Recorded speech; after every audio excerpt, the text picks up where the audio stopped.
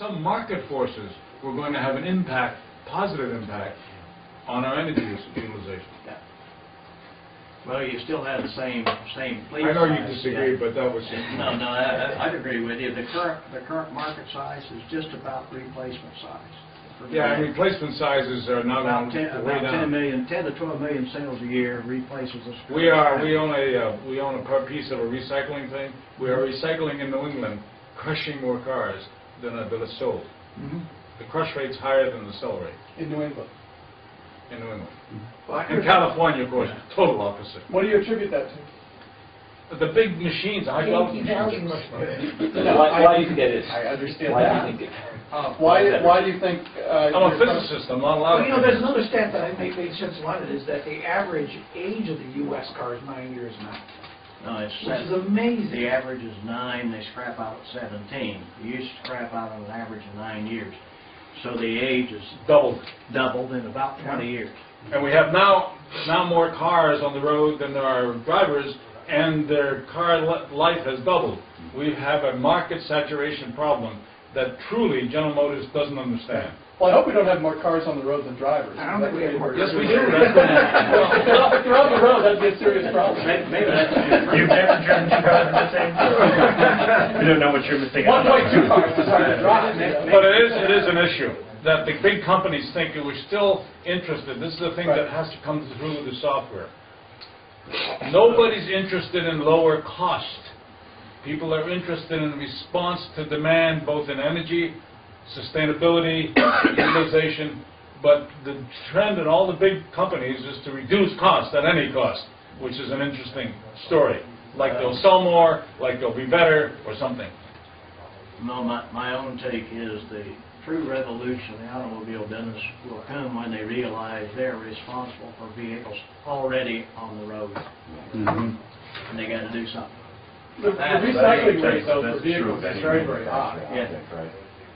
Yeah, sure. That's a very high machine. And then there's an old scenario called 3-day car. Came out of Nissan, 1988. You present that to people. Present to manufacturing engineers, others, more flexible tooling and doo and software like more flexible in the industry, la la la la la, goes on. Present it to somebody outside the industry. If you got to take the car back, why the hell did you sell it? You're in the wrong business. No, the profits in there taking it back. We're in Germany. I didn't say there was. I was just saying here. Remember he showed you the map of Germany versus the map of the United States?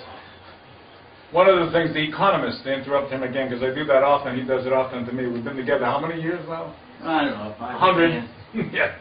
And The Economist say that interesting, because up until about 1910 to 1920, all of the human species was in a production-limited environment. You didn't have enough health, housing, babies, food, heat, shelter. Now, except for two, which we'll talk about in a second, we're consumption limited.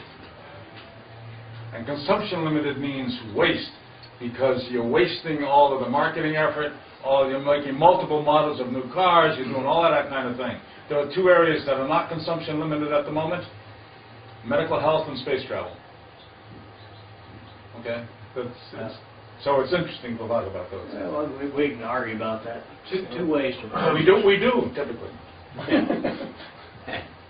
Yeah. The eliminating stuff doesn't need to be done. If you're into the lean type movement, that's take the waste out. What's the problem with that approach? It takes the waste out as the customer sees it. The customer will pay for it, not waste. And just because it makes money doesn't mean it's a neat deal. I like Warren Buffett's 20-year-old definition of the ideal business model. Cigarettes. Make them for a penny, sell them for $1. The customer's addicted. How much better can it get? So to jump in, I have to pick up on Ken's earlier comment, that phrase, that frame, that symposium, I would say the other place where we are production limited is exactly Ken's challenge. How do we retool all society organizations? Since we're production limited, I don't know where it's going. Because, for example, we have all of these ideas how we could organize the infrastructure, communication, etc., etc. The many networks we depend on. so that they will be more sustainable.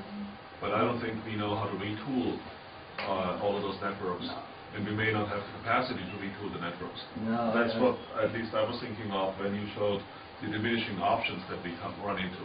Anyway, that's some of the things that we are we're down running into. to making use of, first one is conservation. That's what the environmentalists would call it, conservation.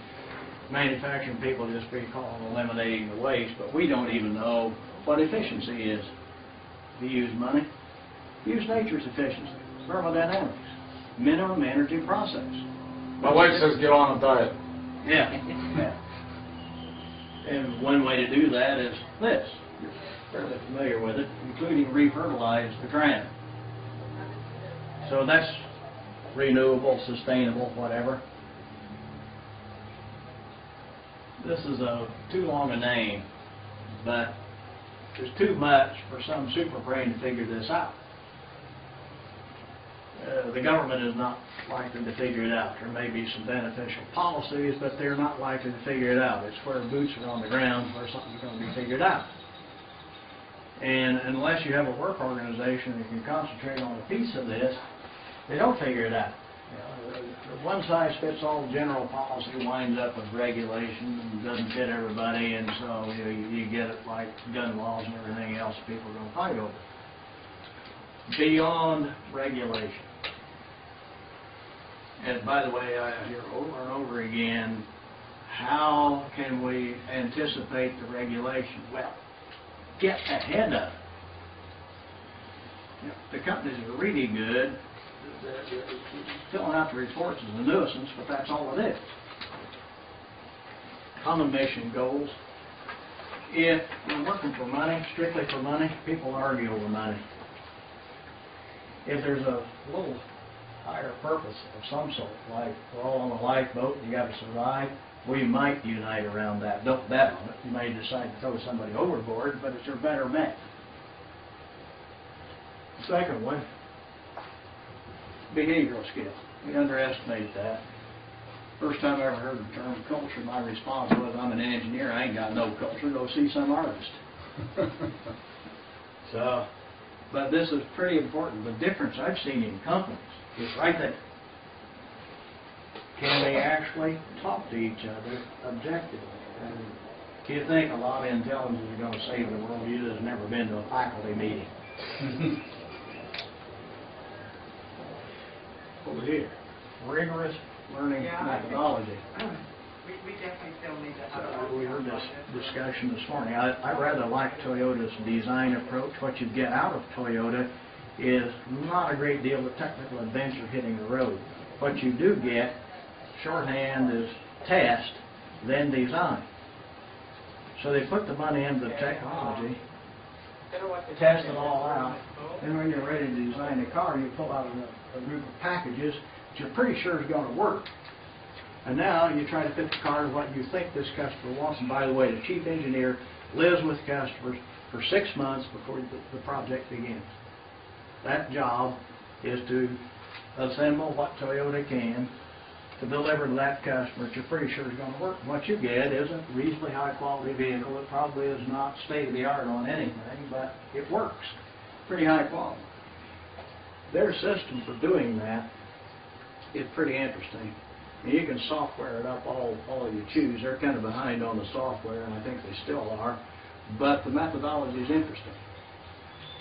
Whenever you finish a program, project, or solving a problem, record it in the system on one page. One page. Record the negatives, too. That's very important. If you see a problem like this, get on it.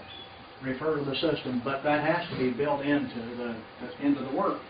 If it's just a happenstance thing, it doesn't happen. And if people are too competitive, they won't tell you what they know. Hey, Doc. No. I would like to put Terry's presentation on the desktop.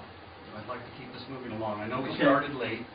Yeah. Well, I can react about this, so I'd like to talk to you about it. So what I would suggest is let's use this time that you've got some feedback you want to give Doc.